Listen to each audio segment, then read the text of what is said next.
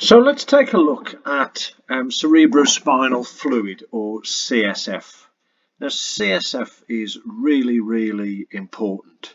Not only does it have mechanical functions, it has nutritive functions, and it can be involved in a number of pathological processes. For example, if it's infected, this would be meningitis. So in order to appreciate the anatomy and physiology of the cerebrospinal fluid, we first of all have to realise that the entirety of the central nervous system has developed from a hollow tube, that is the neural tube. And what that means is that the brain and the spinal cord are hollow. And these hollows, these cavities, are known as the brain ventricles. So if you were to fill the brain ventricles with a substance such as a polymer, for example, which set and then dissect away the brain tissue, you would see this very strange structure here, which represents a cast of the inside of the ventricular system. Now, the various ventricles, which we'll go through and name presently, each contain a structure known as the choroid plexus. Now the choroid plexus we can see on this diagram just here. The choroid plexus is present within each of the ventricles. Of course, in the larger ventricles, such as the lateral ventricles, it is bigger than in the smaller ventricles, such as the third ventricle. But all of the brain ventricles possess a choroid plexus. And when you look at the choroid plexus, you note that it is richly vascularized. And in life, this highly vascular structure is producing something of the order of between 600 and 700 milliliters of cerebrospinal fluid per day. So choroid plexus is producing CSF all the time. And there are descriptions from the early neurosurgeons of when they first entered the ventricular system surgically on living patients. When they picked up the choroid plexus in their forceps, they saw it literally dripping CSF, since it's constantly producing it. Now this CSF fills the ventricular system and bathes the outside of the brain and spinal cord. It has metabolic functions, contains many different chemicals and messenger molecules, as well as having mechanical functions as well. These mechanical functions are best thought of as essentially supporting the brain and rendering the brain buoyant within this bubble of fluid. And whenever I think about the brain bathed in CSF, I always think about a jellyfish within the sea. If you look at footage of a jellyfish floating in the sea, you can see it's supported, its body weight is supported by the water, and it's able to look very elegant, and it's able to swim. If you take that water away, that fluid away from the jellyfish, for example, when a jellyfish is washed up on the beach, you see there's quite a different state of affairs, and that poor jellyfish is no longer able to support its weight, and it's no longer able really to move. The same thing happens with the brain. If the brain is not supported, is not buoyed up by the cerebrospinal fluid, it will sag under its own weight, and that can be a rare cause of headaches. So let's now think about the circulation of the CSF and follow its path from production to ultimate reabsorption. Now we said that all of the ventricles of the brain contain choroid plexus, but the largest ventricles are the lateral ventricles, and we can see on the cast of the ventricular system the lateral ventricles are these C-shaped structures deep within the cerebral hemispheres, and they contain the largest choroid plexi, meaning that the lateral ventricles make the majority of the CSF. If we look more closely at the lateral ventricles, we see that they have different defined parts. So we have the frontal horn of the lateral ventricle, which sits within the frontal lobe, the occipital horn of the lateral ventricle that sits within the occipital lobe, and the temporal horn of the lateral ventricle that sits within the temporal lobe. So each of the brain lobes has a part of the lateral ventricle filling it.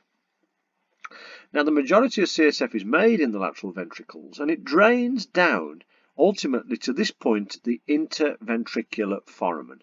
Now the interventricular foramen is the point at which the two lateral ventricles converge. They converge at the interventricular foramen, and then immediately drain into the third ventricle. Now the third ventricle here, if we were looking at this in 3 dimensions, we would appreciate that the third ventricle is laterally flattened. The third ventricle is in fact squashed between the thalamus on the left and the right hand side. So the third ventricle is flattened laterally by the thalami on each side of it.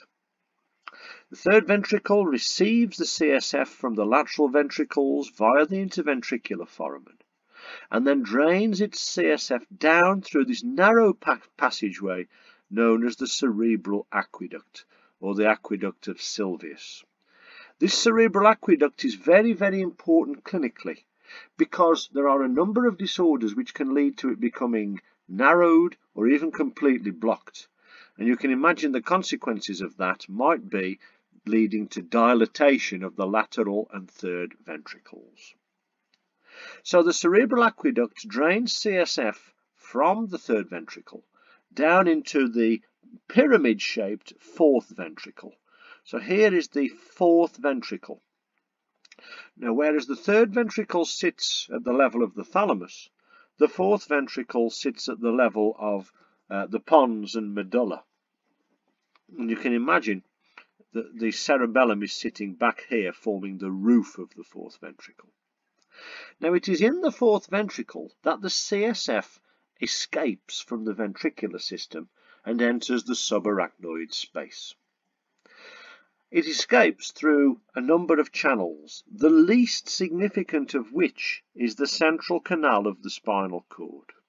The central canal of the spinal cord in humans is tiny and offers such a high resistance to the flow of CSF that no significant amount of fluid passes through it.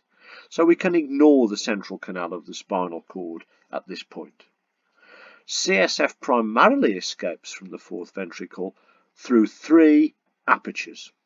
2 lateral apertures, or lateral recesses as they're labelled in this, and 1 midline aperture, which is here. Is here. So CSF escapes from the fourth ventricle through 2 lateral apertures, eponymously called the foramina of Luschka, and 1 median or midline aperture, eponymously called the foramen of Magendie. Having passed through these openings in the fourth ventricle, and that's all that they are, they're direct holes within the wall of the fourth ventricle, the CSF is then able to escape from the ventricular system and bathe the superficial surface of the brain and spinal cord. And you know now then that it is sat within the subarachnoid space. So if we move to this image at the top left, the subarachnoid space is depicted in green, and we can see those cobweb-like adhesions between the arachnoid and the pia. Now, the CSF bathes the superficial surface of the brain and spinal cord within the subarachnoid space, but ultimately it is reabsorbed via these cauliflower-like outpocketings known as the arachnoid granulations. What the arachnoid granulations are essentially is evaginations of the arachnoid into the dural venous sinuses. And in fact, these granulations can occur anywhere where we have subarachnoid space sitting adjacent to a dural venous sinus. They even occur along the spine, but they are most prominent along the superior sagittal sinus, and we can even see the indentations of these within the skull. So what happens is that CSF enters the arachnoid granulations, and via passive means, that is to say it is not pumped, it passively then enters the venous blood. So the water from the CSF crosses the wall of the arachnoid granulation to enter the venous blood. It goes then to the right atrium and then to the kidneys, where it is excreted. So that is the full circuit really, whereby CSF is produced, transported and then reabsorbed. And it is really, really important from a clinical point of view that you have a sound appreciation of this system, because blockages within the drainage of the CSF can lead to defined conditions whereby the ventricles can enlarge. Thank you.